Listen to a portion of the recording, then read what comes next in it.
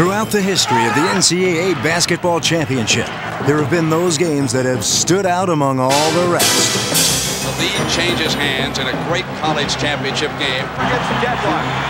It's down to 7 seconds. It's a lot of hard work, a lot of luck. That play will be remembered in this game. We just watched great athletes perform at the highest level, and it was fun to watch today on film. Weber front court, Carolina with foul. He takes the timeout. They're out of timeout. Technical foul. Technical foul on Michigan. They're out of timeouts. It's always there. It'll never go away. And so you can always, when you need it, watch it and talk about it and inspire yourself. The Tar Heels have won the national championship. March Madness, the greatest games of the NCAA basketball championship. The 1993 NCAA championship final, Michigan against North Carolina. When Michigan's Fab Five stepped onto the floor to face Dean Smith's North Carolina Tar Heels for the 1993 national championship, the action was both fast-paced and fascinating.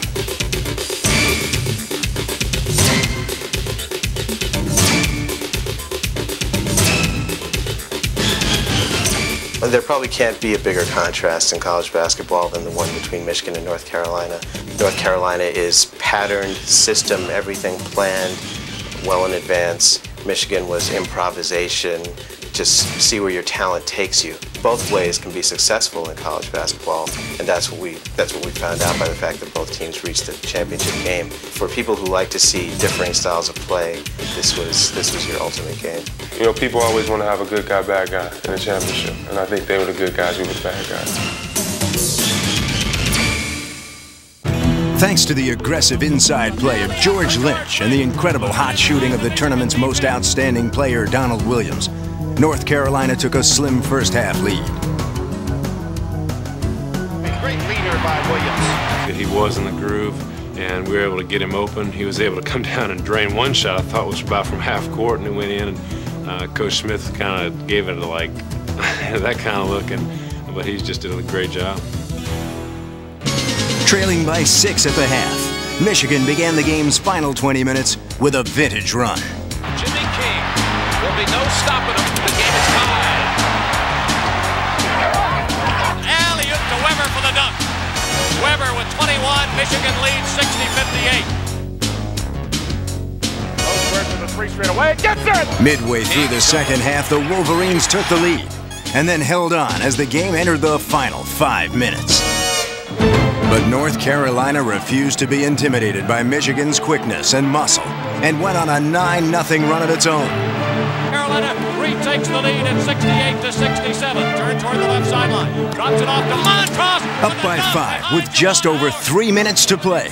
Carolina frantically tried to keep Michigan at bay. Ray Jackson just inside the three-point arc, and he hits it. Ray Jackson has 6, and Michigan will use their final timeout. Michigan forces the turnover.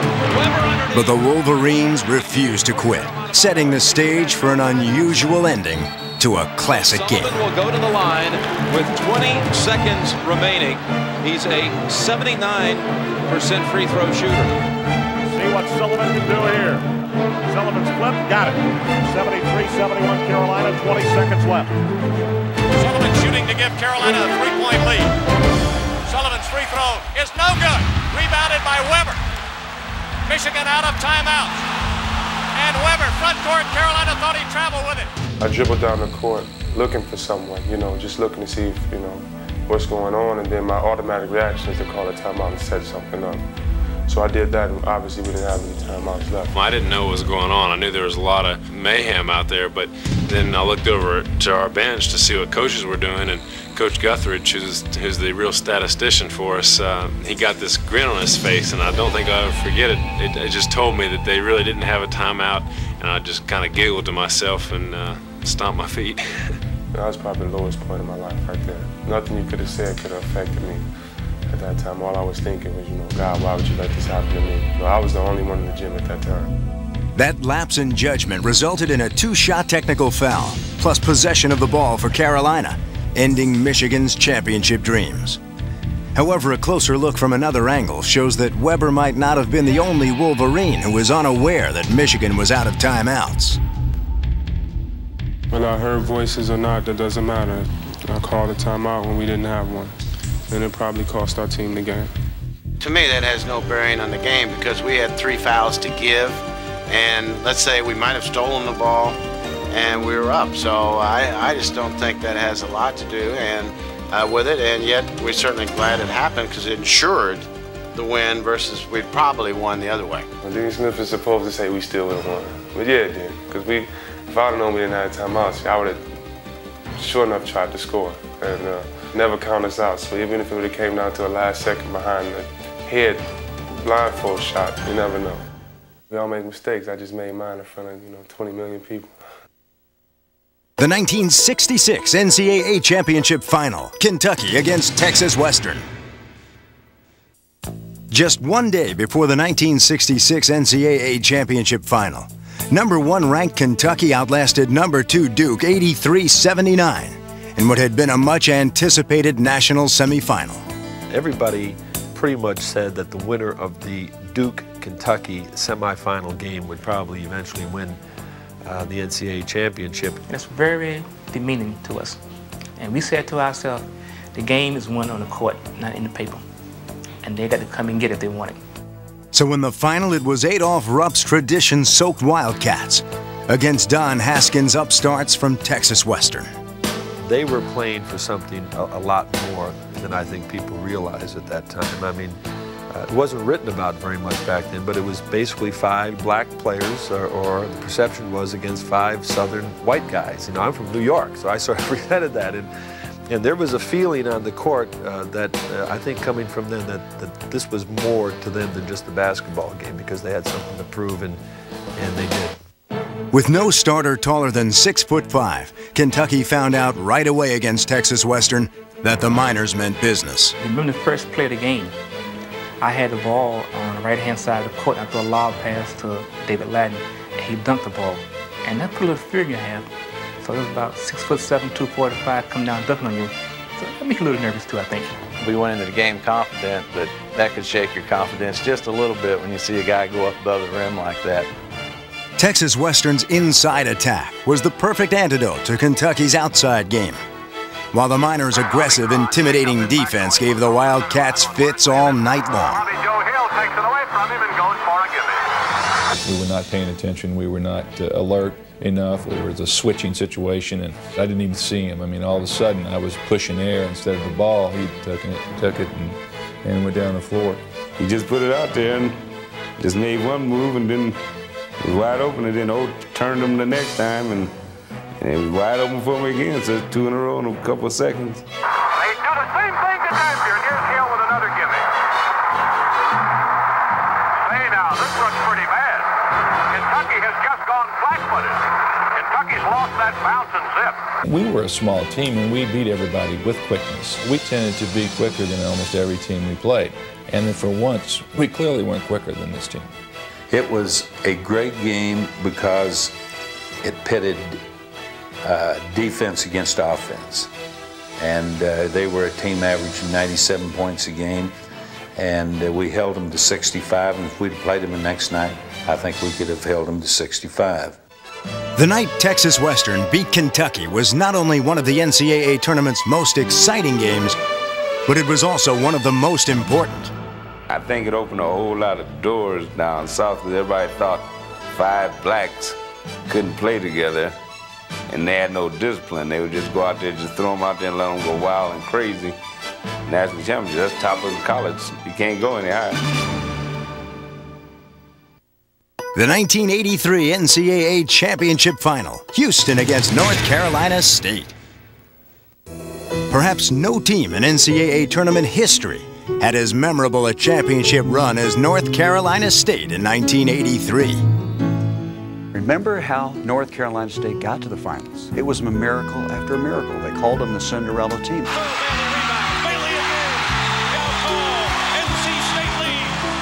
There were times they were down and out for the count. There was no way that Valvano's team was going to get to Albuquerque in the pit. And yet they continued to do it. If there was a team of destiny, North Carolina State was that team of destiny. But if ever there were a prohibitive favorite, it was the University of Houston, which crushed Louisville in a dunk-filled national semifinal. And I watched Houston and Louisville, and I've never seen a more athletic, a more awesome display of basketball power in my life than by the Phi Slama Jama. And that's when I started to have doubts about national championship. I said to myself, how in the world do you match up? How in the world do you play anybody with talent like this? One way was for the Wolfpack to get an inspired speech from their coach, Jim Valvano. It was one of the best Newt Rockne locker room talks I've ever given in my life. The kids, every once in a while, they were getting ready to go. They thought it was finished. I'd say, I'm not done yet, sit down. They'd go, I'm not done, sit down. You know, I talked to every one of them in their face personally. Basically, the theme was, you have to play a perfect game. And then after each guy, I'd say, and we're going to win the national championship. Outside as well, Bailey.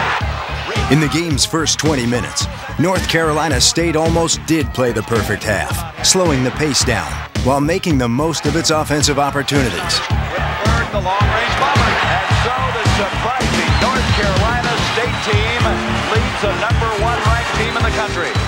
33-25. And now we talked at halftime about how we had 20 minutes to do something that no one ever thought we could do, that only we thought we could get done. But I think what happened, we were not a team used to padding the lead, holding the lead, and we went out in the second half and really got conservative, I think. We really didn't want to, didn't talk about doing that, but when you're up and you've got 20 minutes to win a national championship and no one thought you'd be there, the pressure starts to get to you a little bit.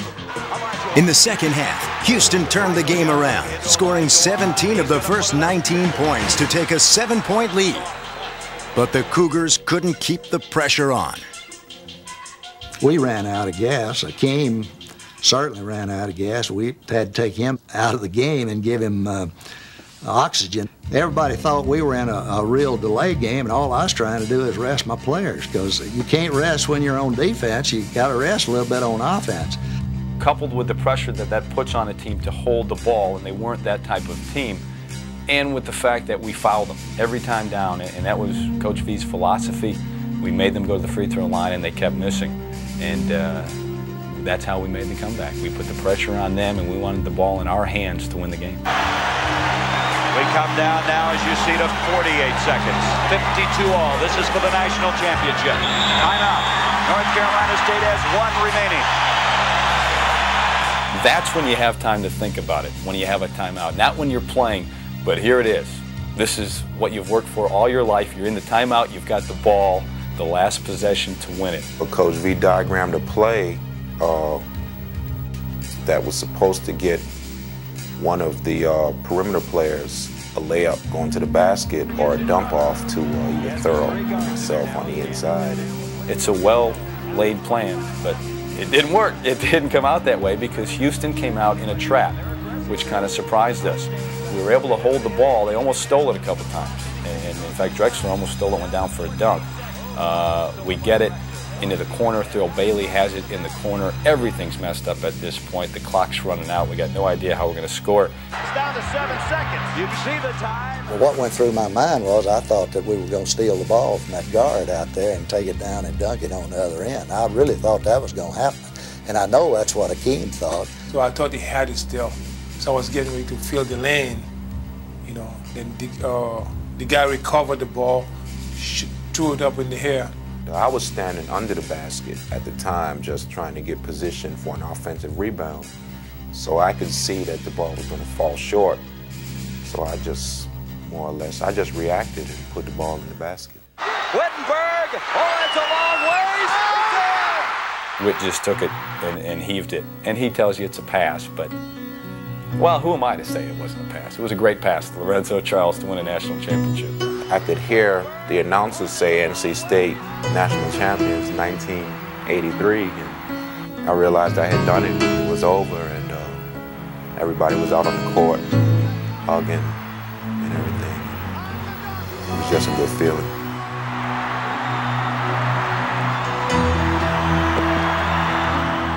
Washington Post wrote that trees would tap dance, elephants would drive the Indianapolis 500, and Orson Welles would skip breakfast, lunch, and dinner before NC State figured out a way to beat Houston.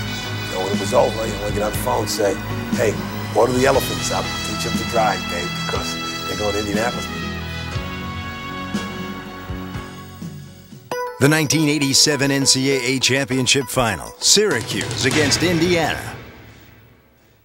Good evening, ladies and gentlemen, and welcome to the Louisiana Superdome for this evening's national championship game between the Syracuse University Orangemen and the Indiana University Hoosiers. The championship game was a struggle for us. I felt that we were a step to a half a step behind throughout the course of the entire game. We got out, and it really looked to me like we had absolute control of the game. Thomas Cycli was there defensively. Coleman is out, and now Douglas on the move. 3-on-2, and Trish. We got off to a pretty slow start, and the game was going somewhat back and forth. And Steve, having a good start, kept us in the ball game. Alford's alone, and Alford makes him pay with the 3.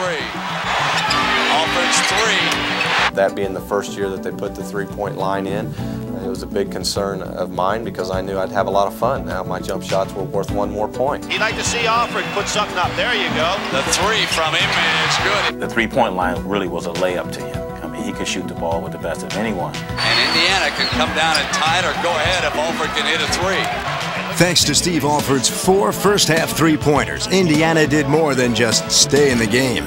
They don't do it. The 3. And the buzzer. And Indiana takes the halftime lead as a result. I knew that I had played a bad first half, and I wanted to concentrate and be able to stay on the floor for the second half and try and get out of this thing that I was in. Here's Smart. But for Keith Smart, the second half began like the first ended. 6. That made Knight hot. He's going to take Smart out of the ballgame. Now, Bobby getting a little impatient there with Keith Smart. Coach Knight took me out of the ball game, and I went to the bench. And I remember Joby Wright coming over to me saying, just keep your head in it. I remember that, keep your head in it, you're going to go back in. But of course, sometimes in a game, no matter what the situation is, you will sometimes come out of the ball game and not go back in. And I thought, that's what I thought. So I went there to the bench thinking that my night was over and I was finished. There's the 3. Right after Smart left the lineup, Indiana might have thought its night was over when Syracuse took a 10-point lead. It is a crisis moment for Knight and the Hoosiers here. Coach Knight came down to me and said, are you ready to play? And I said, yeah. And he said, well, I'm giving you 2 minutes. And if you haven't done anything in 2 minutes, I'm taking you out and you're finished for the night. Monroe's back, Smart very quick, pulls up. Here's Smart again, he's sliding inside, creating a basket. I think there's a stretch there in the final game where he did carry us. It seemed like he got all the rebounds. A strong rebound by Smart. He handled the ball the majority of the time. Now Smart penetrates a nice pass underneath to Thomas. He shot the majority of the time. Off the cut, it's Smart again. I mean, he really took over the game in the last 5 minutes.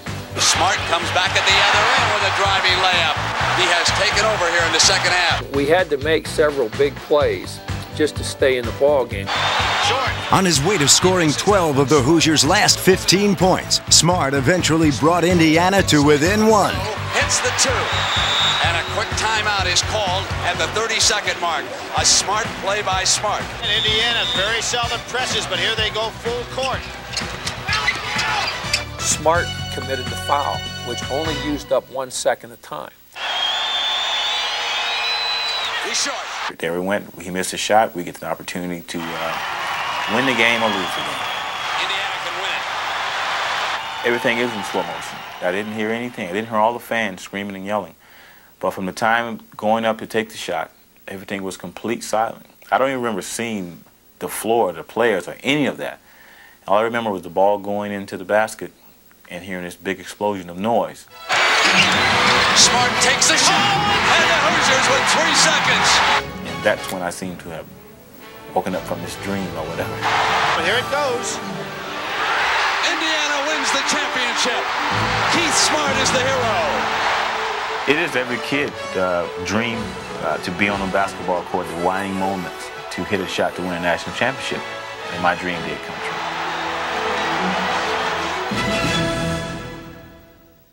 The 1977 NCAA National Semifinal, the University of North Carolina at Charlotte against Marquette.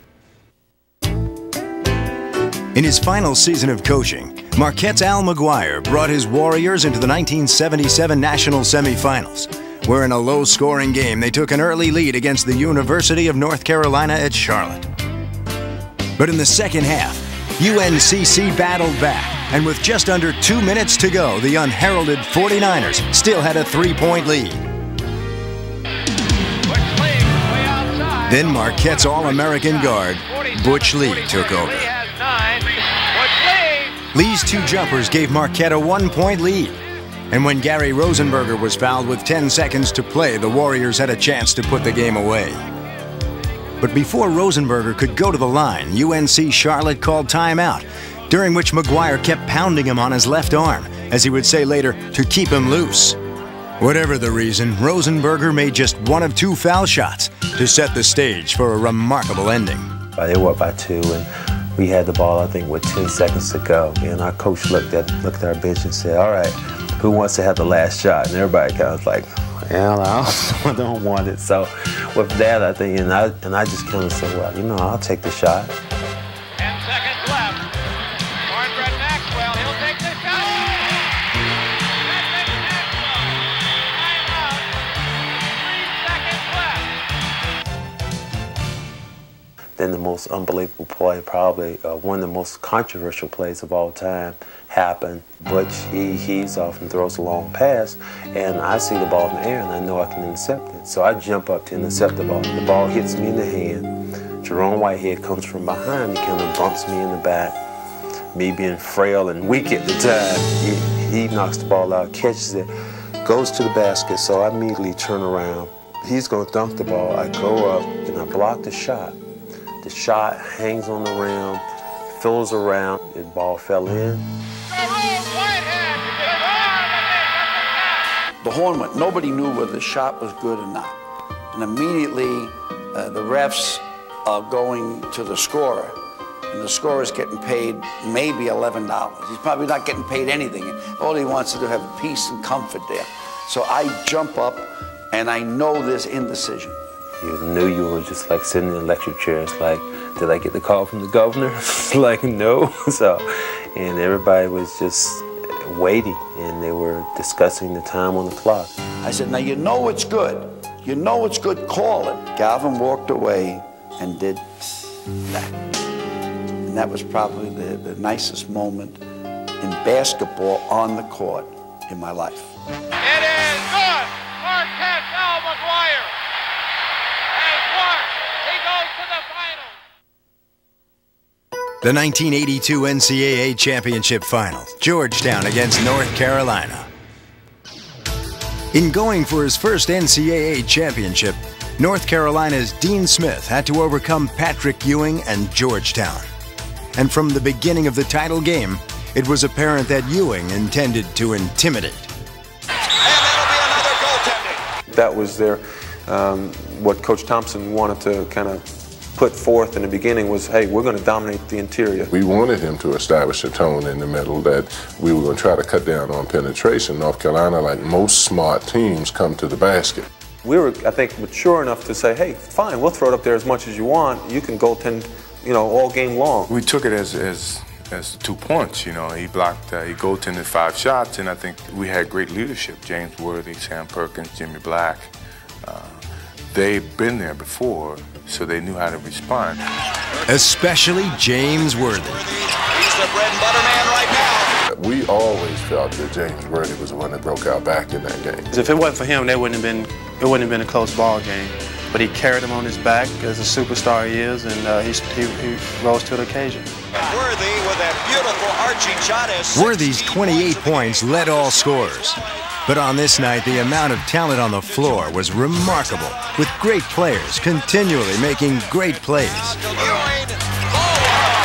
momentum's changing. Brown mishandled the ball. He lost the handle. Back door. Played before. Worthy, beautiful pass to Worthy. Ewing bobble tips. Ewing again. Ewing again. Ewing again. Jordan is playing superb basketball to Worthy. At no time during the game's last 30 minutes did either team lead by more than 4 points. And as the game entered the final minute, North Carolina clung to a 1-point lead. We were in four corners, up one, and Eric Smith was guarding me. I got the ball, and he picked the ball from me, and the ref called a foul. And I got to the foul line, missed the front of the one-on-one badly. And I'm running back on defense, and I remember tears coming to my eyes saying, I just lost Coach Smith a national championship. Now Georgetown can take the lead. 1:16 left. We moved it around, and I was supposed to get it at the top and just create. I think a Sleepy Floyd's going to go for the jumper. Is he ever? Fake beautifully, once, twice, gets a roll, and the Warriors lead by 1. Carolina came down the floor trailing by 1 and took a timeout. In the huddle, it was discussed about whether or not Worthy or Perkins would be open underneath. We did set it up to go, it's a play to go inside, but if they cover that, we throw across court against the zone and usually have an easy jump shot. For some odd reason, Coach Smith thought that Michael may be the one. Being a freshman, they might want to put the pressure on him a little bit. You know, once he looked at me and said, you may have the shot. If you got the shot, take it. That's all I needed from, you know, from a confidence standpoint, that, hey, he believed in me to take the shot. Everyone heard him actually tell me if I got an open shot, take it. So when that opportunity came, you know, I didn't have any second thoughts. We got Michael open, and he took a shot that probably dictated the rest of our lives in a sense. The time, 18. Shot, Jordan! Michael Jordan! I watched the film quite a few times. If you look, there was no hesitation. As soon as I got it, I knew I had his consent to take the shot. So I just went right up with no thought in mind except for making the shot and made it. Then things got kind of chaotic. And I thought as soon as Jordan made the basket that Georgetown would take a timeout, and was shocked when they did not. We felt that if we called timeout at the time that we wouldn't know what defense North Carolina would be in. They could have trapped, they could have gone zone, they could have gone man. So we had decided that we were going to explode out. You know, it was a lot of nervousness going on out there. Fred Brown, who I think at the time was a sophomore, really didn't have the experience. Fred Brown knew that he was not supposed to have the ball in his hands. Without Coach Smith's permission, I was gambling on defense, and Fred Brown kind of pump faked the ball toward Ed, and I thought maybe he may let it go, and so I just jumped out of the passing lane. I guess I was so far out of position that he thought I may have been one of his teammates. He threw me the ball. Oh, he threw it to the wrong man! He threw it to Worthy! It's over! It's over! This talented group of Tar Heels had finally given Dean Smith his championship with a dream ending.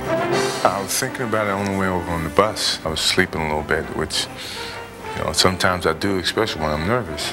It kind of relaxes me. But at that particular time, I was thinking about just being put in a situation where you have to make the game-winning shot. You know, before I could really see the outcome, we were there at this Superdome. So, ironically enough, the game ends with myself making, you know, the winning shot. And I just dreamed it on my way over to the Superdome. The 1974 NCAA National Semifinal, UCLA against North Carolina State. When North Carolina State came on the court to play UCLA in what would eventually become one of the NCAA tournament's greatest games, they were respectful of the beating the Bruins had given them during the regular season. Maybe the tradition, the mystique, the aura that goes with just winning and winning and winning, maybe that's more than anybody can overcome. To get beat by about 18 is just, it was devastating. But the team's reaction to it was something else. You hate to lose to the same team twice, and they had beat us pretty well. Actually, it kind of humiliated us the first game, and we wanted to get them back. But David Thompson almost didn't get a chance to face UCLA when NC State's star took a serious fall against Pitt in the East Regional Final. Just a week before the Final Four, there was considerable concern that the #1 ranked Wolfpack would be without their best player. We didn't know whether Dave was going to be able to play or not in the next game. Tuesday we came out to have practice, and as we were leaving the floor, typical of him, he's at mid-court, dribbling the ball, just flipped one up at the basket, it didn't hit anything but the bottom of the net. 8,000 people went berserk. So that was kind of our send-off to go over and play in the Final Four. By 1974, UCLA had won 7 straight national titles, and there was little reason to believe it wouldn't make it 8. Except that NC State was virtually playing at home in Greensboro, and the Wolfpack had David Thompson. Well, I had a great defensive player on him, and he didn't stop him, and that was Wilkes. Wilkes was a fine defensive player, but Thompson did have an outstanding night against us, but he usually had outstanding nights against anybody. Thompson's 28 points led the Wolfpack, but that was topped by Bill Walton's 29, which helped UCLA run out to an 11-point lead midway through the second half. I've often felt that they relaxed to a certain degree during the course of that game. Plus, I think we turned it up a notch. At that point, when you've been beaten so badly in December and then you get down by 11, there almost becomes something in your mind that says, let's save face. We lost our composure, we lost our concentration, we lost our attacking style. We should have got the job done. We should have finished them off. We were a team in disarray. They were also a team that couldn't shoot straight. During one 4-minute stretch, the Bruins failed to score a single point, and eventually NC State rallied to tie the game. At the end, the Wolfpack had the best chance to win, but Tim Stoddard missed a jumper, sending the game into overtime. The first extra session resolved nothing. Almost incredibly, each team could only manage a single basket. Sort of like two fighters who punched themselves out. Now they're taking a 5-minute breather. Burleson underneath. Here's Burleson. He's putting it up, and he missed it. And 2 seconds left. But while the first overtime was tentative and sloppy, the second would be one for the ages. Early on, it became evident that UCLA wouldn't easily give up its crown. Led by Walton and Keith Wilkes, the Bruins scored the first 7 points of the second overtime. Coach Sloan called a timeout at that point when we were 7 down and say, hey, look, you know, one of those brilliant things that coaches say, somebody make something happen. I was saying we need to do this, we need to do that, and Moore says, and somebody better make it happen quickly, because he said, I'm dead tired, you know. But I think that was a tribute to the kind of players that we had. They were very upbeat and very positive and had a strong belief in the fact that somebody was going to rise to the occasion and we were going to win the basketball game. That somebody was David Thompson. Thompson starts to drive up the lane. His shot is around. No good. Tap Thompson. With no shot clock, everybody just knew we were dead again. But we had some great plays, defensive plays by Monty Towel, Mo Rivers, and we were able to fight back and get to the point where we're only down by 1. Dribbling out behind the key, starts to move down the left side. He shoots over Wilkes and hits. Wolfpack leads, 76-75. You know, people say, how come you 7-point lead, how'd you blow it? And I say, oh no, we were doing the same thing that's been working for us for a long, long time, but this time it didn't work. And it was the most dramatic game I've ever been in. To win in a game as big as that, to beat the 7-time national champs, it was like a dream come true, really. The 1992 East Regional Final, Kentucky against Duke. Most likely the best tournament game ever. It was one of the best games I've ever seen. I think great players made big plays. Every single play, it seemed like they would rise to the occasion and make it greater than the play before. Especially Duke's Christian Laettner. From the field or the foul line, Laettner didn't miss a shot all night as Duke, the defending national champions and #1 ranked team, looked to have the game in hand midway through the second half. And we have our first double-digit lead in the ballgame. It's up to 12. Coach said, look, you're going to get down sometimes, you know, but keep pressing. We'll have our run and we'll be back in the game. And when it comes down to the last 5 minutes, we're going to win.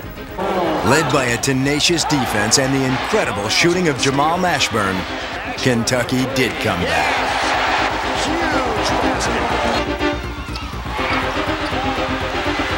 And they've got another turnover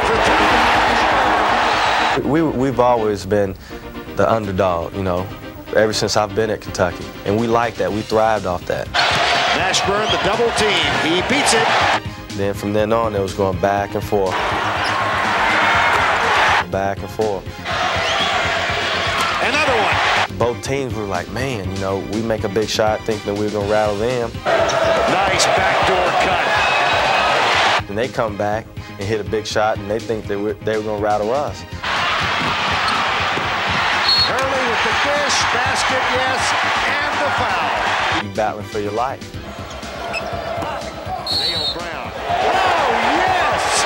Just when you think that they're going to give up, they come back at you. You know, you're just trying to get an edge.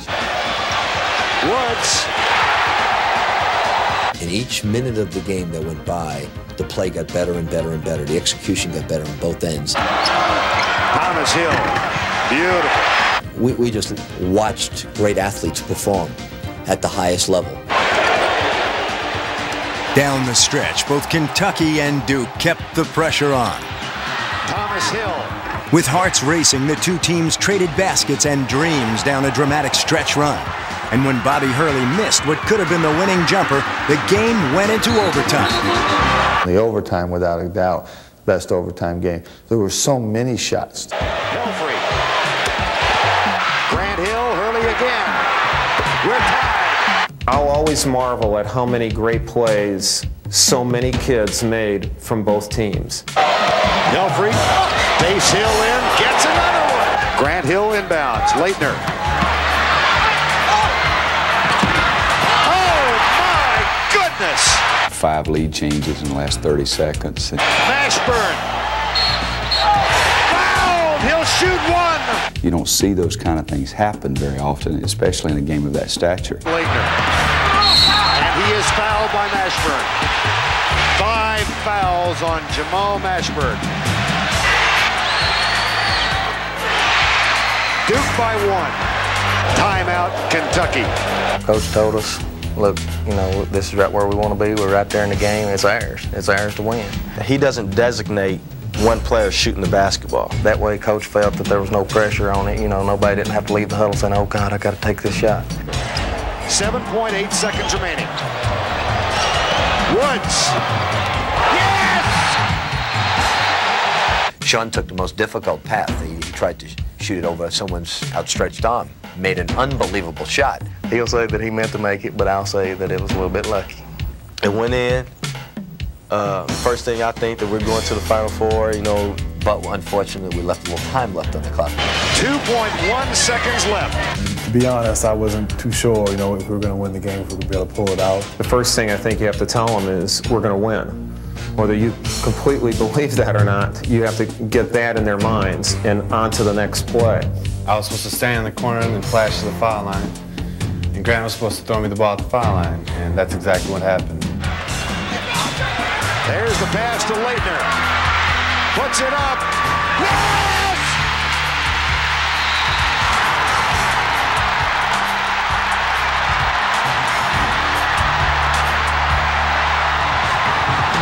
There hasn't been a day that I haven't thought about that moment.